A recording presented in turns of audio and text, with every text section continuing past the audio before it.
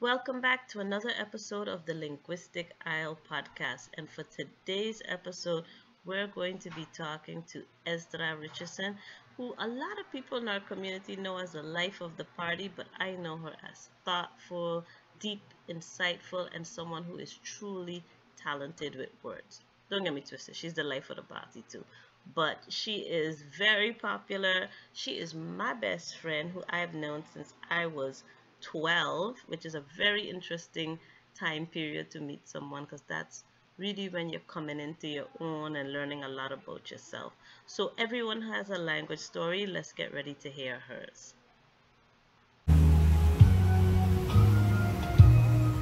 Whatever happened to my garden of black roses? Oh, nurturing years of so long. Whatever happened to my garden of black roses? They say a stranger greeted them wrong. I was a rose sweetly planted in your garden, watered and nurtured and fed with such love. Placed in a portion that filled with sunlight, rays soaking my petals with coolness at night. I would sleep in anticipation of the very next day, but I would yet again get to hear you say, my beautiful black rose, you shine like no other. Blush as you gently touch me and stroke my stem so tender. Good morning. Hello, everyone. Welcome to the Linguistic Isle podcast. Today's episode, we're going to be speaking with the awesome, amazing, someone that I know very well, and you guys probably do too. It's Miss Ezra Richardson. So, Ezra, I'll let you introduce yourself. Okay, I liked your introduction pretty much, but hi guys, it's Ezra. I have a lot of ways to introduce myself. I'm in a lot of different activities, but for the most part, it's just me, a part-time mermaid that enjoys living where most people vacation. I born and raised in St. Martin, and I have been here on this earth for actually I won't tell you how many years. Don't worry about that. And yeah, I'm in marketing, real estate. I like to do poetry. I have a lot of things that I do, and I'm a foodie. And a foodie. Almost everybody that knows that. Yeah, knows so most people know that you're a foodie, but for today's episode, you're going to be a wordie. A And wordie. we're going to talk Okay. about your experience as a wordie. Okay. So we're going to start with section 1, a word with a wordie. Okay. And my first question for you is, what's your mother tongue? How would you describe your mother tongue? My mother tongue, honestly, I would say is English, although it comes across as broken English for those that speak the Queen's tongue, rather. But although my passport is Dutch, we learn Dutch in school. But at home, you know, we speak with our accent Yeah. from where we're born here in St. Martin. So yeah, English is my mother tongue. Okay. So would you say English or would you say smart in English? St. Martin English all the Smart way. in English. All the way. Okay. So how many languages do you speak? English and Dutch fluently. I can speak some French, some Spanish, enough to get around. And I've been trying to learn other languages, but you know, that's not going very well so far because I always get preoccupied with something else. But I wanted to learn Italian, I wanted to learn Mandarin. Oh. And Mandarin, they say if you know how to speak Mandarin, then you pretty much can learn any other language. Yeah, But- I could see that. For that reason, it's really tough to learn. So- Right. But English and Dutch, straight up. French, I can get around. Spanish, I can get around. Awesome. Okay, so we've been talking about this idea of code switching. So for those of us who speak either a different language or dialect, sometimes you switch the way you speak when you get around certain dialect groups. Do you do code switching, and can you give examples of when you find that's necessary to do? Code switching, yes, all the time. Actually, I think I'm doing it right now. Although, you know, you have my accent is still there. I'm still trying to articulate and use the words properly so that it's easily understandable. Yeah. If anybody were to call me at work, when I answer the phone, you'd be surprised to see me in person afterwards. Be like, okay, that's not how you sound on the phone.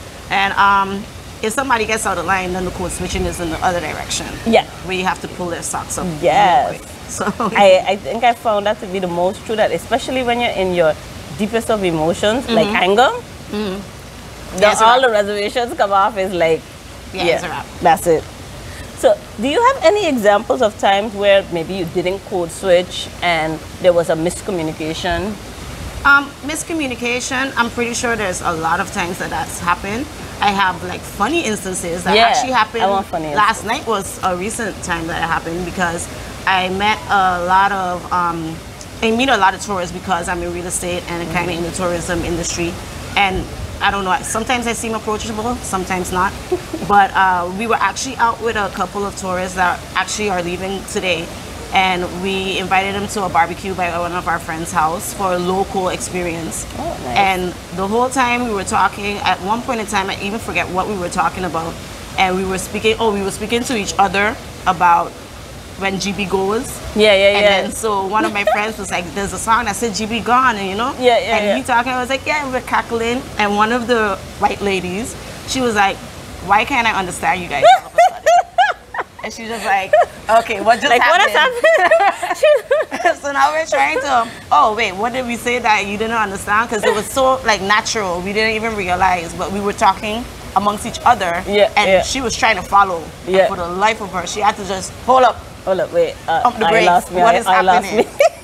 That is perfect, great.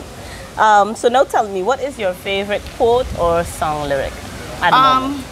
Favorite quote, because I'm into poetry, I always pretty much put it, it's too long for me to put on my body, otherwise I would have tattooed it. But my favorite quote is, she lives the poetry. She lives the poetry. I know this one. I wait for you to finish it. I have it right beautiful. here. I know, I have it right. She lives the poetry that she cannot write. The others write the poetry that they dare not realize. Yes. That's my favorite quote. Awesome. Ooh, I'm a poet. And now give us one word that describes Esdra. Excitable, I guess, or exciting. Depends on how you approach it. I don't know. Most people, they would describe me. It depends on the mood. It depends on the location. It depends on what we're doing. I'm not a morning person, but if you catch me after a certain hour, then I'm a party starter too. So it kind of depends on the element. But I think I would like to say, you know what? I'm gonna go with authentic. Because what you see is what you get. Facts. Okay, guys. So that ends part 1. We'll be back with round 2. And it's so interesting and nice to have you on camera so that like people can see us together and we could talk about what it was like for us growing up since we were kids, but I'll get to that part after. Can you tell me what language was like for you in your household growing up? Because you mentioned in the beginning, like, you know, Dutch was in school, the Semat and English was at home. What was that like? What were like the different dialects or expressions, something you remember from your household growing up? Different expressions. You know, more so from growing up, you just know if you're in trouble, they call you by your full government. Oh, shucks. Esdra, I ain't gonna tell you my middle name right now because only people close to me know that. But it's Esdra Richardson. Like, bring your tail down here. Like, okay, I'm bringing the tail. But when you say things like that to other people that haven't grown up with, you know, Semat and English as their dialect, they'll be like, bring it. What? Hurry up, go come back. And it's like, wait, what? Do what? What? I'm sorry, what are you talking about? But those things are so normal. If you say it to somebody else from Semat, it's just going to be like, okay, I'll come in just now. Yeah. Like, okay, are you coming in 5 minutes, 10 minutes, right around the corner, by the stoplight? That's one, by the stoplight lies. Which one? Biggest lies ever. By us is always, by Harold Jack coming. Yeah. That's probably, I think that's why we don't have stoplights anymore. To curb the line. Okay, so let's talk more about this Dutch education that you had growing up. So tell us, where did you go to school in St. Martin? Elementary school was Sister Borgia Elementary School, Old Ponsell, before I actually started going there. And then I went to high school at Milton Peters College. And both of them have like the Dutch influence as far as the schools on Island go. Okay. And then you went to university the University of South Florida in Tampa. Yeah. Okay. Tampa, Florida. So now when you made that switch and you went to university, how did having a Dutch education enhance your study experience? Like what were some pros and cons or interesting experiences you had making that switch? Well, I started college when I was 16, so I was still relatively young. I was always like the younger person in my classes, but then getting to the US, they were like, who is this little girl? Where did she come from? I haven't grown much since then, but it's okay. The funny thing about it is the Dutch level of education, it seems to be on a higher level when you leave the country. Like you don't realize that when you get there, it's like, okay, but I did this already. But the one thing that was interesting to me actually kind of difficult also, was the transition from Dutch to English, because most of my educational experience had been in Dutch. And my freshman year when I got to USF and they wanted me to do calculus and all of the terms in calculus, I was like, I'm gonna need a dictionary to translate from Dutch to English, or English to Dutch. So I used to actually walk around with a big dictionary in my backpack just to try and understand, because I'm like, I know this stuff, but the language barrier was throwing me off in the beginning. So I remember my first class I went to, it was like, okay, they were like, oh, this, I'm like, what's a circumference? And people are like, what? This, a circumference. They're like, the circumference? I was like, okay, however you say it, what is it? I was like, let me check in the dictionary, and it's oppervlakte in Dutch. So I was like, oh, okay, I know how to do this problem now. Yeah. But it had that little bit of, and that's another switch that you have to do besides code switching. It's like to be able to understand what they're trying to tell you, because you have to translate it from English to Dutch and then Dutch to English, just so that you're on the same page. So, yeah. It was a little difficult in the beginning. I even got a tutor to help me try and understand, the differences in the words, similarities in the words. And then after that, then I was pretty okay. So That's awesome. And how did you find, so when you met people up there, and I'm sure you met international students or other American students, what was their reaction like when they found out that, oh, you speak Dutch, or you're from the Dutch Caribbean? Well, most of them and it's interesting because there's a lot of people, when they see you from an island, there's this misconception that, you probably still live in huts. I don't think they have that anymore. But they're very surprised when they find out you're bilingual, because apparently that's something that's weird to them. Oh, wow. And mostly they realize that most of the instances that people realize I can speak a second language is when someone else from Holland showed up. And they would start talking, like, oh, you're from St. Martin? I'm like, yeah. And then now we have our little, when we're talking about that person over there. Oh, really?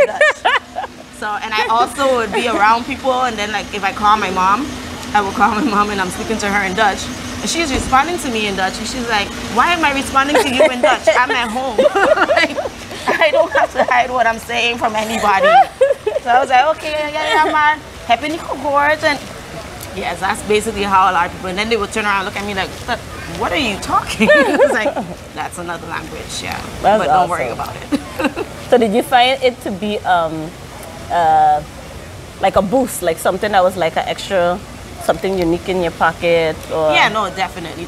I think that being from an island and the Caribbean diaspora, you already have an extra seasoning in your food. There's an extra flair already that people don't understand, whether it's just because of your accent, or not even from the Caribbean diaspora, even if you're from Italy or France. Just where you have an accent, especially in the US, people try to pinpoint where you're from, and it makes you that much more interesting. That's right. And being bilingual is, no matter what language it is always a benefit, because you can go to other places, speak, and job interviews, when they ask you how many languages you speak, it's always great to be able to rattle off like this one. I speak 8 languages. I'm trying to get to there, but I don't know if in my lifetime it's gonna happen.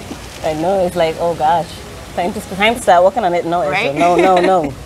Okay, so now we're gonna go to the part that she don't like so much. We're gonna take it way back. So I know Ezra from young, rapping, chanting, singing. So I want you to tell the audience more about where did this affinity for words and lyrics come from, and How did it develop? I don't know. That's not an acceptable answer. No, like honestly, I mean, I don't know. I think like I've always been musically inclined. So, and I think that my parents did a good job in trying to foster that in me. So we met in the choir. So they would put me in the choir. I went to voice lessons and piano lessons. Piano lessons did not last long. But you know, you get cultured in a sense because you know you're being placed in extracurricular activities, and that's why it's so important to have your kids in activities where they can grow different skills. Yeah. And in school, English has always been my favorite language, just because it's a pretty difficult like language. If you see like, why is there an O and this one is pronounced this way and this word is pronounced that way? So that became where I like the play on words and the play on like how to say certain things. Reading poetry and the book reading part of school, I used to enjoy that as well, the book report writing. So I've always kind of had that. I don't know where I developed it, but I've always kind of had that affinity for words, like you said. And I think after meeting like-minded people, like remember the summers where we would be like, okay, our challenge to each other, we're gonna write a poem. Yeah, you want them to know all of my business, you gonna know hers too. I was going to talk about that. We would write poetry. Yeah, so we like funny. every day we write a poem. Oh my gosh, And then we I call remember each that. other the afternoon and recite to each other. Oh my gosh. And then we kind of critique each other. So that actually helped us help each other like grow in that skill writing. Yeah. But you know, since we're starting to get into more about poetry. Poetry calls for a lot of use of figurative language, and like you were saying, you like this play on words. Are you able to appreciate that type of language in both English and Dutch? Do you find? And did you have to ever write poetry in Dutch, and was this experience different? I think I've tried to write poetry in Dutch once or twice. Like when I was in school, I would have tried to do that for like, you know, when you're doing certain projects and you decide to do poetry instead of anything else. So I would try to do it. The only thing about it is that's difficult is because, okay, although it's Simat in English, English is still like my first language. Dutch, I have a thing where it's more literal, literal translation. And you know, someone whose mother tongue is Dutch, they would be like, okay, but that's not how we would really say it, you know? So I wouldn't have as much flexibility in playing with the words. Yeah. That it would be like, ooh, that was a hot pun. Yeah, okay, yeah, I like exactly. that. I could do that in English easy, but Yeah. Dutch is probably a little bit more tricky. But yeah, I want to work on that as well. Like at our poetry night when we moved to the French side, and I heard like our French side enthusiasts saying poetry in French is so sexy, and I'm like, I don't know what you're saying, but I know how to say oui. Yes. Oui, honey, oui. Awesome. Well, I was thinking about, okay, wait, first I want to say, but if you heard a poem in Dutch, do you think you would pick up on those expressions? Like maybe you mightn't be able to come up with that, but when you hear it, it's like, oh. Yeah. For the most part, yeah, I would be able to listen and be like, okay, wait, hold on. Say that again. Okay, I see what you did there. Yeah. I see what you did I there. remember one time, like, you came over by me, and well, it wasn't poetry, but you remember we were watching, what's that comedian name, the one that dresses up? Oh. All I remember is something like Ombuska or Yeah, something like that. And so she's watching it, and we can watch it, and we're like, oh, this is funny. So certain things we just picking up on, but not all the words. But then like you sat there and you like translated. yeah, Oh my I God, was they just said this. translating it. And oh my God, they just said Yeah. this. And it made so much sense, and it was nice. But for me, it was so interesting watching this like Antillean comedy in Dutch, and you know, and the mannerisms. I'm like, that must be so interesting from that perspective, like Dutch. Yeah, because you know, like that particular comedian is like, she already makes you laugh looking at what, you know, she's doing and how she's doing her extraness or whatever. I'm trying to remember her name. What's But, her name? I can't remember her name either. I can see her face. Yeah, but yeah. I can't remember her name either. And then to translate it is then becomes 100 times more funny. You'll be like, wait, oh, that's what she said? Oh my God. And then, you know, so you're like cackling with your belly out. So And that's the beautiful part about language, being able to laugh in multiple languages. Okay, so we're gonna pause here and we're coming back for part 3. I hope you guys enjoyed the chat with Ezra and myself. For today's word bank, we're going to do it a little bit differently, and I'm going to be giving you some words in Dutch. I think it was an interesting part of the interview when Ezra was describing how the challenges she had in school, not because she didn't understand what needed to be done, but she just needed the vocabulary word. And you know what? To be fair, that can happen in English too. Because I can remember teaching third grade, and we teach perimeter and area about the same time. And even with only dealing with English words, sometimes the kids mix up which is which. And we kind of did that today too. So the Dutch word actually for perimeter is omtrek. Omtrek is the word for perimeter, while the oppervlakte is the word for area. So please forgive us for that. Also, we couldn't remember for the life of us the name of the lovely Miss Judeska. It's a funny sketch comedy. I think the show is called The Dino Show, and her name is Judeska. She is hilarious. This is a picture from the episode we had watched together, and I learned that word onbeschoft. Oh, I'm saying it terribly. Let me look at the spelling to help me. Onbeschoft. And it means rude. And she used it quite a few times in the episode, so I was able to pick up on the meaning and then look it up. So these are your word bank words for today. A little sprinkle of Dutch for you. We just started to get into talking more about poetry, as Ezra is one of the founders of the Poets Lounge. In part 2, we're going to keep talking about poetry, the role in education, and also in cultural preservation on our island. So join us next time on part 2 of this episode of Linguistic Isle. Ciao!